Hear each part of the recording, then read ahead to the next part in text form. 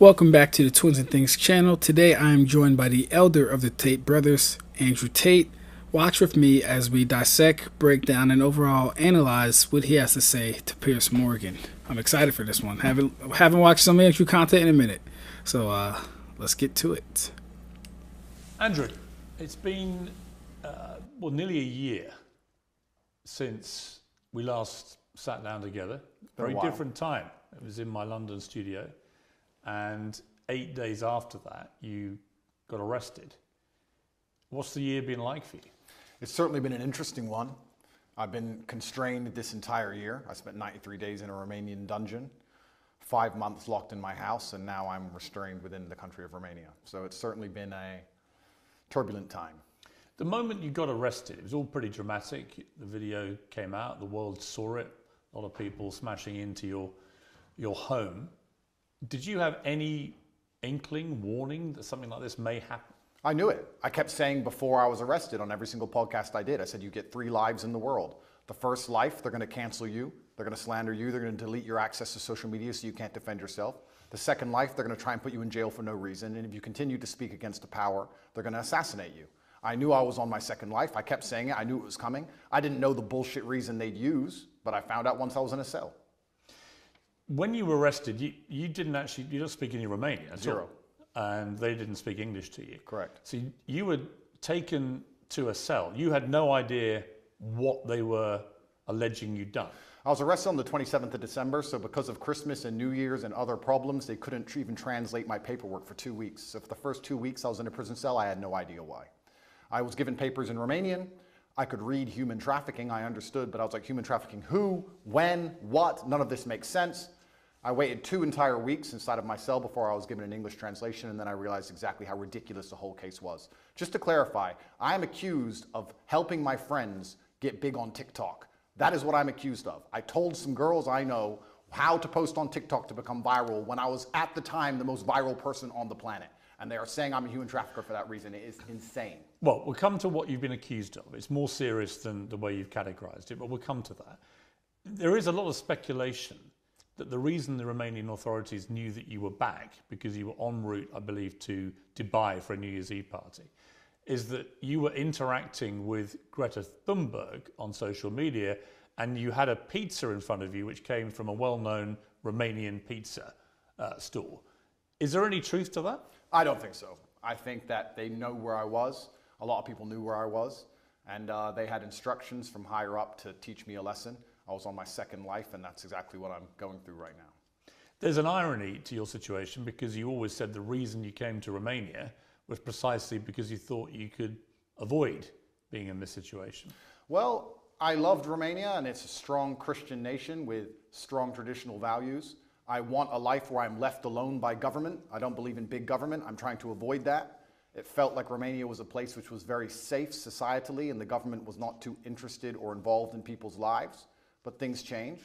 Also, your freedom and your ability to speak the truth is heavily correlated to your insignificance. When you become large and people start listening to what you say, you soon realize you no longer have freedom of speech. And it doesn't matter where you are on the planet. If they decide you must be assassinated, you will be assassinated. You in jail, what was that like? All right, time to quickly pause. Very interesting on how Piers Morgan approaches Andrew versus Tristan. Very interesting in his approach. Because with the Tristan video, we saw there was a lot of talking and over-talking, a little bit of steamrolling, and you could go far as to say bullying. Not really, but like in the context of how I'm framing this, that's kind of the energy that Piers was giving Tristan. With Andrew, and it may be because Andrew has interviewed with him before. It might be a rapport thing. It might be, or it could be a rapport thing, or that this is the older brother, or Andrew's aura. It could be something like that.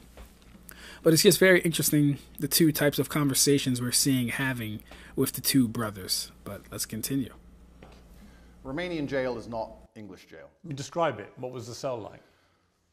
I have to be careful what I say because I don't want to insult the Romanian justice system, which I'm still beholden to. However, it's exactly as bad as people would expect it to be. Luckily, it was in the winter, so the cockroaches were not too bad. It was also during Ramadan, so I didn't have to eat so much, which was helpful because of the situation. I think the most stressful thing about it is I had no idea how long I was going to be in there for. I was dragged from my house. I was given papers in Romanian. I didn't know why I was there. I found out why I was there, and it was garbage. I couldn't seem to get out. I could have been held for years.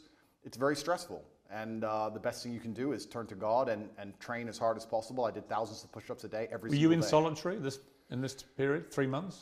No, I wasn't in solitary the entire time. Sometimes I was by myself, sometimes I was with other guys, and sometimes I was with my brother. So, when you were on your own, were they keeping you in there for 24 hours a day? Were you allowed out? No, I wasn't allowed out. There was no yard time. It was 24 hours a day, locked in a single room, probably 3 or 4 steps large, and you do nothing but stare at the wall. And How many days did you do that for, on your own?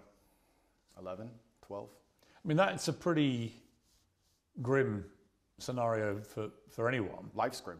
For you, always being Mr. Confident, you said, interestingly, that you wouldn't categorize what you were feeling as depression because you don't believe in the concept of depression. You and I have argued about that before. But it sounds to me, from what I've seen you say when you've talked about this, that was pretty close to depression, what you were feeling. Life's grim. And if you want to be a superhero, you have to understand in every single superhero movie, he is losing for 80% of the movie. He's going to suffer for the majority of the movie before he wins at the end. I've always wanted an exceptional life, Piers, and I'm not a coward. And I knew that by telling the truth about certain issues, I was going to pay the price for it. So I won't say that I deserve to be in jail, but I certainly put myself in there by telling the truth to the populace and telling the truth and living. But when you're on your own in that cell, what were you thinking?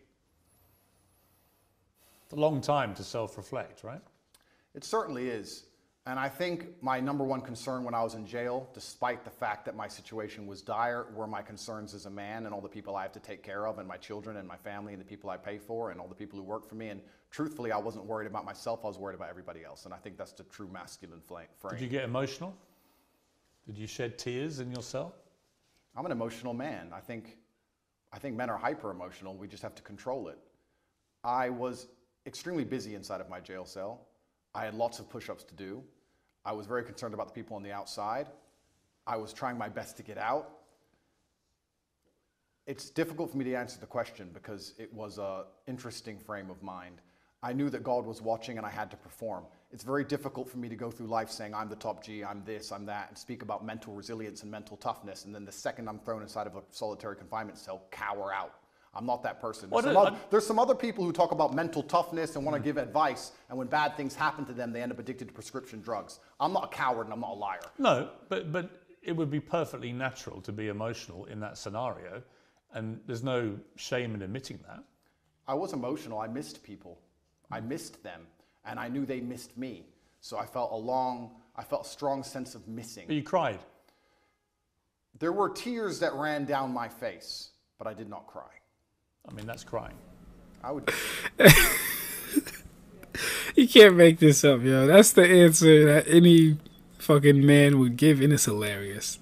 There were tears that ran down my face, but I did not cry. Shout out to Andrew, man. Glad he's doing okay. I disagree. Because you're worried about admitting that. You think it sounds Absolutely not. That's a perfectly fine scenario to cry in, but I think the act of crying is an act of desperation. To sit and to cry is an act in and of itself. To do push-ups thinking of your children with tears running down your face, but you're concerned with finishing as many push-ups as possible within that day, I do not consider that crying. I consider that tears running down my face. When you found out what they were alleging you'd done, sexual assault, exploitation, and so on, what did you feel about that? What was your first reaction? My first reaction was, the standard playbook. The standard playbook for anybody who speaks up against power is sexual exploitation. Isn't it the normal one they go to? Can't we name like 10 or 15 people right now they hit them with this exact same garbage? Name a full-grown man who's 36 or 37 years old who's not had sexual relations with a woman at some point in the past. And the way the Matrix works is they lie by omission, right? They just hit Russell Brand with it. I think they hit P. Diddy with it this morning. Julian Assange just got hit with it. He's still in his cell. But lots of people get hit with these allegations and it turns out to be true. A lot of people get hit with them and they turn out to be false. So. Yeah, but you're sort of trying to make out all the people you just named are innocent. You don't know that. Of course I don't know that, but a lot of people get hit and it turns out to be false. Why would you assume they're innocent? Well, I'll tell you why. Because the way the Matrix operates is it chooses something which is heinous. If they accused me of drug dealing, nobody would care. They choose something which is heinous, so the process itself is a punishment. So they damage your reputation throughout the process, regardless of whether it's successful or not. Then what they do is they lie by omission. They throw you in a cell and they contact everyone you've ever interacted with. 2,000 people I know were called, and they were looking for one person to say they're a victim. By the way, they failed. They did not even find one. But if they did, they would then say, Andrew Tate's victim, he's a sexual assaulter. And they would remove the testimony of the 1,999 people who said, I'm a very nice man. Lie by omission. And then they put together this entire package, used the mainstream media to convince the world that you deserve to be in jail. And that is how the Matrix operates. I mean, to be clear, I don't know if you're guilty or not. I do. You're perfectly entitled to say that. And you know, right? Of course I know. But I don't know. And I will await any trial that comes to see what comes out in the trial and see what happens, right? So I'm not going to prejudge the trial. I'm not going to judge you and say, I think you're guilty. I don't know, right? We are where we are. You've been charged with serious crimes and it's likely you'll face a trial and we'll see how that all plays out, obviously. Going back to jail, how were you treated by other people? Everybody in jail was extremely apologetic to me. All of the staff, the police officers, everyone who worked in the jail, the person who served me my meal, everybody was very sorry for what happened to me. They made it very clear they knew it was garbage, and they were apologetic. That was the only vibe I could give you. They were kind of like, listen, you got too big. I'm sorry. This is how things work. And sorry, here's your meal. Nobody had any real problem with me. None of the prisoners had a problem with me. Did you get into any fights? There was a couple scenarios where violence could have occurred, but I think once people realize that violence is a certainty and that you do not operate under a fearful realm, they often aren't so interested. So people threatened you? I wouldn't say they threatened me, but they would have liked to have got the opportunity to threaten me. And what happened? And they realized that would have been a bad decision. And all in all... Well, what did you say to them? Because you don't speak Romanian, so... I didn't, you're right. I actually used a quote from Street Fighter. I said, I quoted Dowson, and I said, they do not understand the secrets of yoga fire, because I knew they had no idea what I was talking about. It was near the washing machines, and they looked at me like I was completely crazy, and they walked away. There's more than one person? Correct. And they made it clear what? That they wanted to... I have to be careful what I say, because I'm still beholden to the Romanian judicial system. Yeah, but that's just an incident in jail. That's correct. Nothing to do with the system. An incident report was written, and it's better I don't mention it.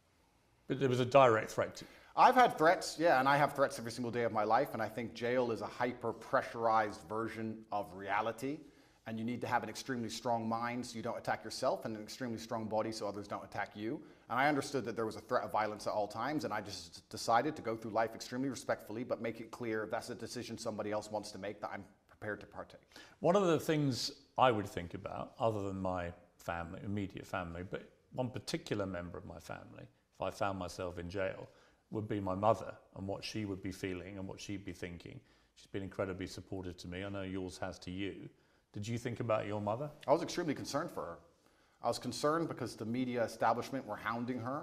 She was obviously very worried, but she knew she raised strong sons. But we're her number one protectors, and I was concerned for her. I wasn't concerned for myself in jail. I didn't even suffer in jail as much as I did when I got out. I didn't have nightmares in jail. I had nightmares once I left jail.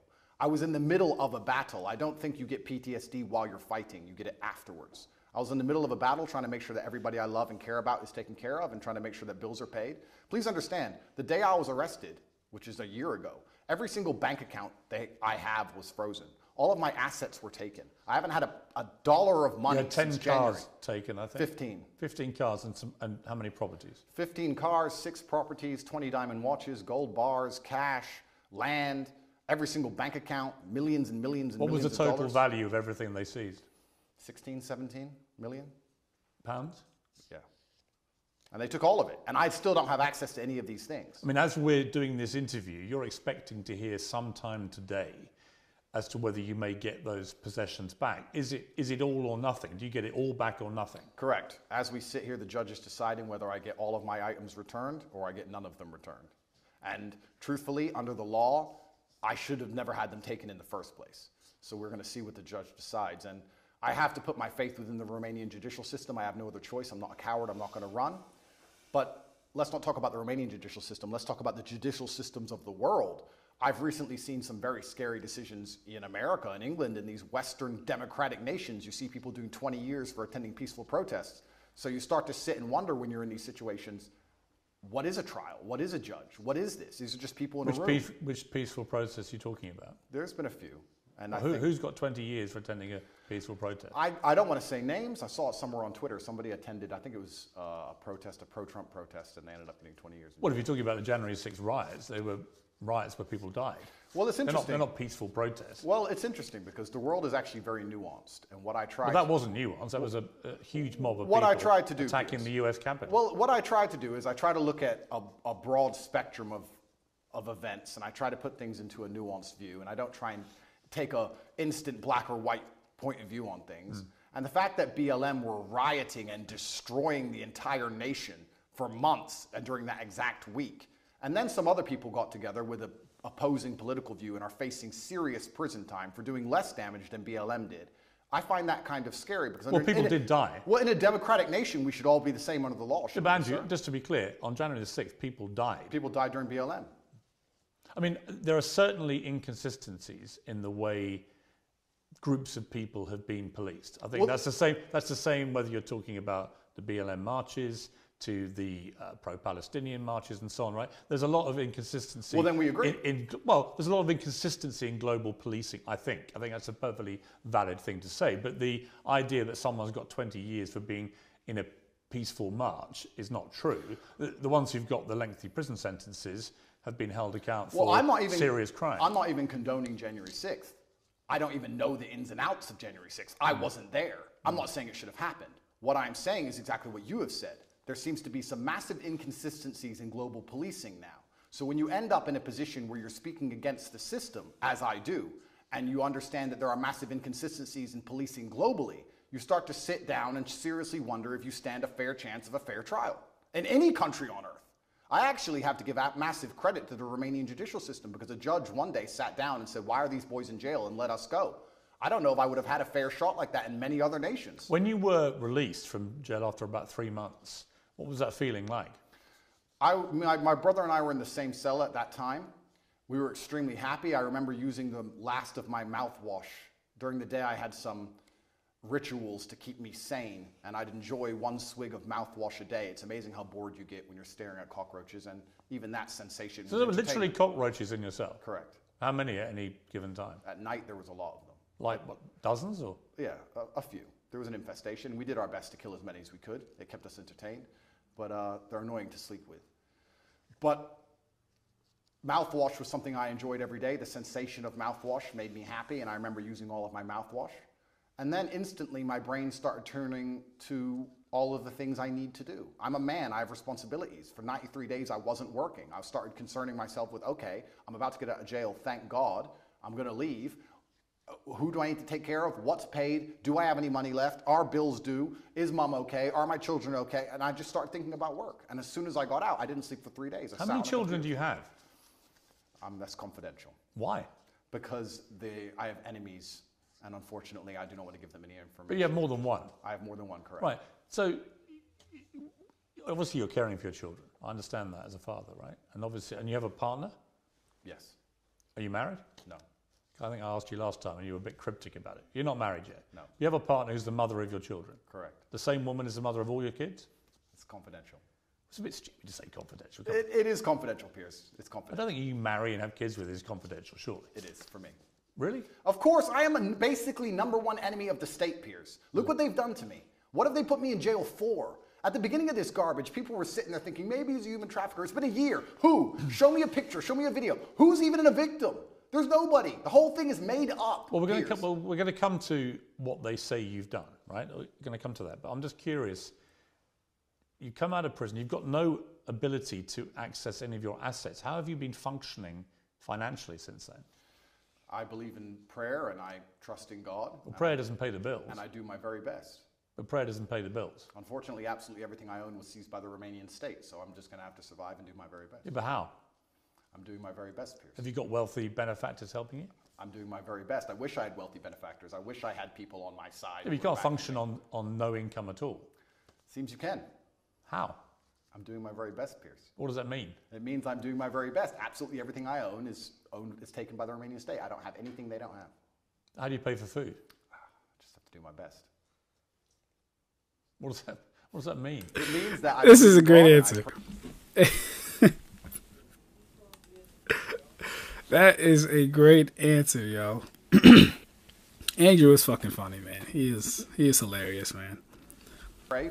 Well, God's not going to pay your bills. God has been paying my bills so far, it seems. It's amazing how far faith can take you. It's often when you have absolutely nothing left, people turn to faith, but you should turn to faith first, and you should believe in God when things are good, and that he will be there when times are bad. Initially, you were put on this sort of rolling 30-day house arrest, and they kept renewing that month by month by month. And then in June, you and your brother and 2 others were formally charged with rape, trafficking, and forming an organised crime group to sexually exploit women. And there were 7 alleged victims named in the indictment. You said at the time, I look forward to being found innocent. You said earlier, who are these women? Well, there are 7 named in the indictment. Yeah, have you seen the videos of them on the internet saying we're not victims? They made us be victims. We told them well, we that weren't will all victims. presumably be analysed in a trial. Do you know when the trial may be? I have no idea. It's going to be a long... Do you believe it will happen? I'm not sure. It could get to a point where a judge, anytime before the trial, decides his case is garbage and throws it away. If you ask me what I believe happened, it's very simple. They threw me in a jail cell knowing they had no case, knowing they had no victims, but they thought if they plaster me all over the MSM and they say that I'm a bad person and they call enough people, they will find the case they want. They couldn't find it. You name the date they charged me. They had 6 months to charge me. Usually the Romanian state, even the American embassy confirms to me, charges within 30 days. With me, they used all 6 months trying to build a case and find actual victims of an actual crime. They couldn't. They charged me on the very last possible day they could, unless they'd have to drop the entire case. And they charged me with garbage because they have nothing. There are no victims. I've done nothing wrong. And they've tried very hard. And let me say something very pertinent to the audience here. It's very difficult when you're thrown inside of a jail cell. You do not have access to social media. You do not have access to money. The entire MSM establishment are calling you a bad person. Hotlines are set up saying, if Andrew Tate's ever hurt you, call this hotline. You're a rich person where people may want to get money from you and exploit you and extract resource from you. And they're sitting here calling anyone you've ever known. They called my gardener's daughter, who I've never even spoken to, asking if I've ever done anything wrong to her or said anything wrong to her, trying to find victims of a crime that don't exist. It's actually a miracle from God that no one's come out trying to extract money from me. Whole thing is garbage. They could do this to anybody. Piers, they could do this to you. They could put you in a cell, put all over the media you're a sexual exploiter, and for 3 months talk about how bad you are when you can't defend yourself, and call everyone you've ever interacted with. And if anybody you were ever rude to once decides they want a payday or some fame, they can use it against you. Whew. That is certainly a trying thing to go through and maintain composure through, honestly. And I remember he said the same thing to Piers the first time he interviewed him on his show in his studio. Damn, you can just really hear the passion coming off of him and almost anger from the whole situation. Yeah. I'm really hoping nothing bad happens to these 2 guys, because they're definitely a force for good in this world and all that other good stuff. But let's get back to it.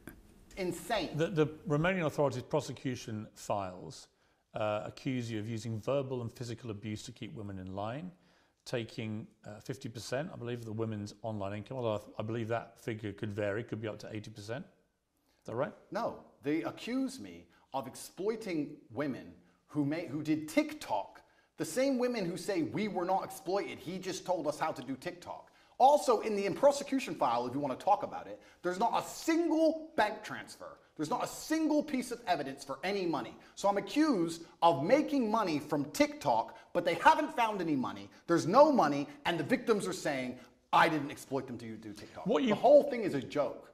What is, I think, problematic for you is war room, which was a group miscategorized and misunderstood. It was called the war room. Correct. Okay. And it had a lot of people who were dubbed the generals who ran the war room. Correct. For you. And the war room had 500 to 600 members who paid, I think, $6,000+ to be a member of this. And when you saw the logs of the web chats between people from the war room to each other, a lot of it made disturbing reading. Were you disturbed by it when you read that? Firstly, a lot of that is bullshit. A lot of that's fake. Secondly... You think that literally those logs are fake? Absolutely. Secondly... But the BBC verified them. The BBC verified them. Or they're the same people who verified the vaccine. Those people, they're liars, firstly. A lot of them are fake. Secondly, were you disturbed by anything you read? No, because none of it's real, firstly. Secondly, there's 4,000 members in the war room. Thirdly, the war room is about masculine personal development. We talk about fitness, making money, strength. We talk about very important things. There's 4,000 members inside. If you're telling me that amongst 4,000 members with 24-hour chats 7 days a week for the last 5 years, they've managed to find 2 guys talking locker room talk, and that somehow offends the world, then nobody understands how the world works. That's not why I was in jail. It's nothing to do with the war room. I was in jail because I spoke against power, because I told the truth about COVID, because I told the truth about the war in Ukraine, because I told the truth about all of these things. I don't understand why people would want to put you in jail for giving your opinions about COVID or Ukraine. Why would they? Why wouldn't they? Well, why would they? Why would they say that Andrew Tate's opinion is... See, it's hard to tell if Piers is being genuine or deliberately dense, or he might honestly not know.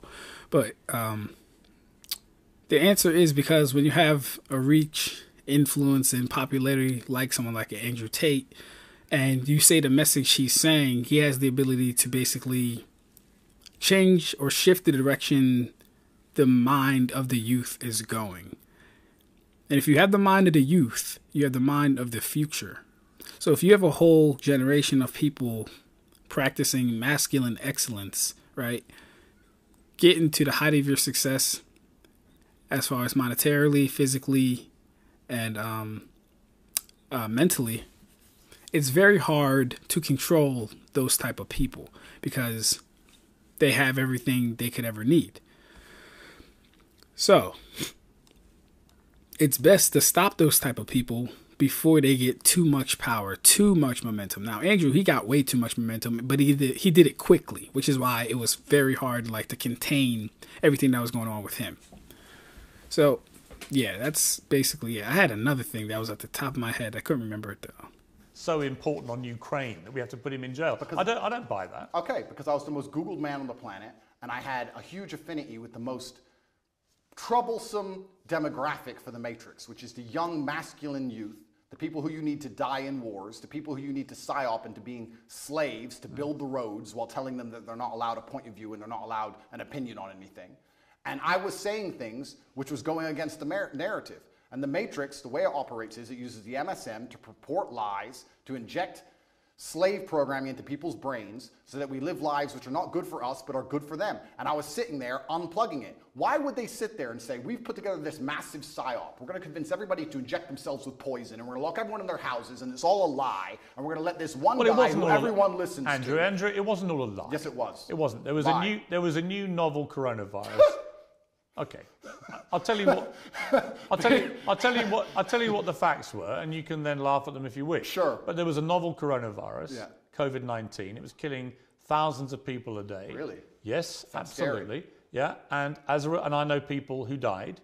Who doesn't? I know people who died before Corona. Fine, I'm sure people died of lots of things, but it was killing exponentially thousands and thousands of people, and then vaccines were developed at very high speed, and they managed to save, in my estimation, millions of lives. You may not agree with that, absolutely, but those are facts as assumed by the body of scientific and medical experts in the world. The body of scientific and medical experts, you mean the Matrix? I could get... What is the Matrix? The Matrix are a bunch of people who can come up with studies from the sky to say anything they want them to say, so they can use the MSM to purport garbage inside of people's minds. So you end up locked in your house, clapping for the NHS like a performing seal, injecting yourself with experimental poison for the 9th time.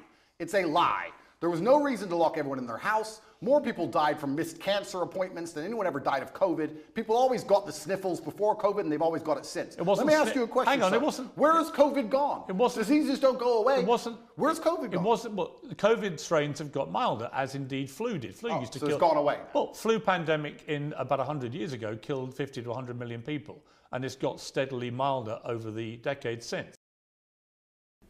It's always very interesting to think about these diseases and stuff like that, right? Because when COVID was happening, my big question was, where's the flu? You know that one where we get like a shot every year? Well, not me. Maybe y'all. Not me. Maybe y'all. Maybe some of y'all. But where did the flu go during COVID season? Because I could have sworn for every year the flu was the big bad guy. But then COVID came along and literally no one died of the flu? Very weird. Very weird. This is normal medical science pathway for most pandemics, right? So on that, I mean, your sort of cast iron, it was all Matrix, MSM nonsense is palpably untrue. Well, I'll tell you why that's not untrue. Let me tell you my personal experience with COVID. I'm an extremely logical person.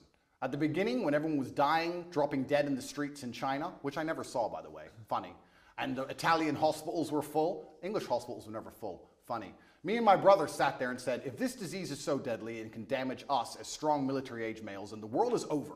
So there's no point in hiding in our house. We decided to go to Sweden. On day one of COVID, day one when everyone still believed, we went to Sweden. Why does no one talk about the fact that Sweden was open the entire time? Why does no one talk about the fact they didn't have masks or lockdown or vaccines? My brother and I partied in nightclubs 7 days a week for 3 entire months while everyone in England was locked in their house. Sweden actually had a number of restrictions. Not when I was there. It was open. Not as draconian as we had in the UK, and there are certainly legitimate questions to ask about the scale of our lockdowns. I think people panicked. They saw what was happening in Italy, which had the second best medical healthcare system in the world, and people were dying in massive numbers and the hospitals were overrun. So people may have panicked. Did you hear about the guy who died in a motorcycle crash and it was a COVID death? Did you hear about that one? Well, there was certain Downing Street didn't seem very concerned with there COVID. Was a long debate about people dying of COVID or with COVID. I know all that, but the bottom line for me, it is indisputable that COVID was a deadly pandemic that killed a lot of people. It turned out a lot of older people more than young people, but they didn't know that at the time, not for a long period.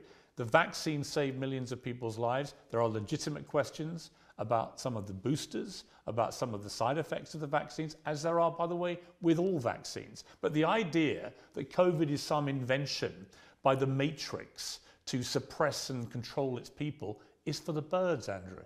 It's for the birds. It seems the birds and I are friends. I don't think a smart guy like you actually believes that. Of course I And that's absolutely one of my problems. believe that. One of my problems I have with you is that I think you are intelligent, but I think you also adopt positions that you know are going to get the anti-matrix mob inflamed. And it's just these all-encompassing views you have. COVID was a load of nonsense. Vaccines are all dangerous and killing more people than they say. Never said that. I said the COVID vaccine. Well, COVID vaccine, well, you don't think they worked? No, of course not, because the idea of course they worked. The word vaccine in and of itself is that you get... They save millions of lives. If you get a vaccine, you do not get the disease. They changed the definition of vaccine in the dictionary so they could continue to inject us with this pointless poison. I had the vaccine for polio. I've never had polio. You got the vaccine for COVID, and you're bragging online how you have COVID for the 8th time, but it's not that bad because you've had 6 injections. It's insane. And please understand my position.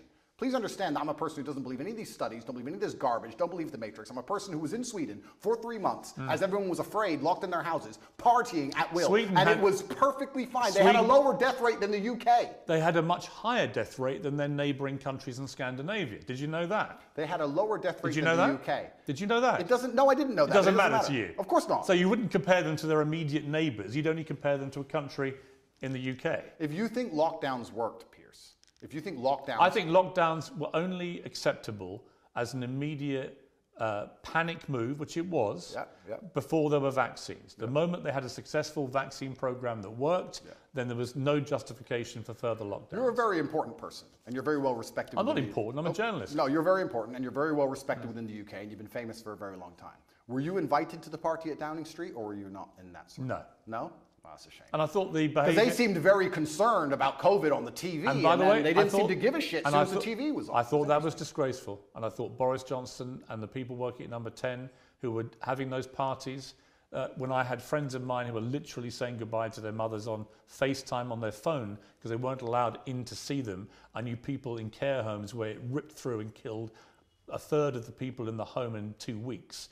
And the desperation that people felt. I had a cousin who lost his father who couldn't go and see his dying wife and so on. It's disgusting. There were terrible stories. It's criminal. Terrible stories. It's disgusting. So let me ask you a question as a professional, because we're both adults and we're both very smart. As a professional, which is more likely, that the government believed COVID was deadly and everybody should be truthfully afraid and locked in their houses, but because they had this spirit inside of them and they couldn't resist the idea of a party, decided to risk their lives to party, or they lied on the television trying to scare everyone and enslave them and lock them in their houses, knowing it's garbage, knowing it's a lie, and not caring, and had a party behind everyone's backs they didn't think they'd get caught. Which one is more likely as a professional, as a logical human? Why don't we just agree that they were a bunch of rank hypocrites, stupid people, who were behaving utterly selfishly, to the extent that the Queen, when her husband, Prince Philip, dies, is in the church on her own, in a mass, with none of her family around her after losing a rock of 70 years. And it turned out the night before,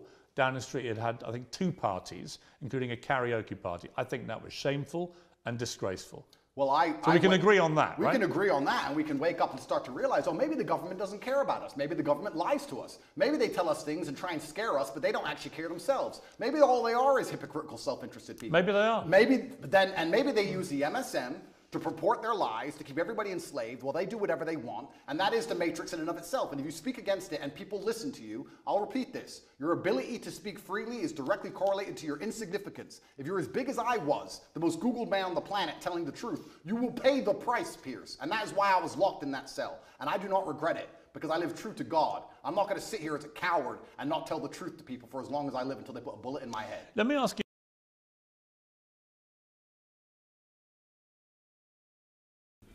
Wow. Very wow. That was crazy. Very good. Very good. It's been a while since I've seen Andrew this fired up. But that brings us, or that finishes and closes out part 1 of Andrew Tate versus Piers Morgan. Click on the next link for the next video. See y'all there.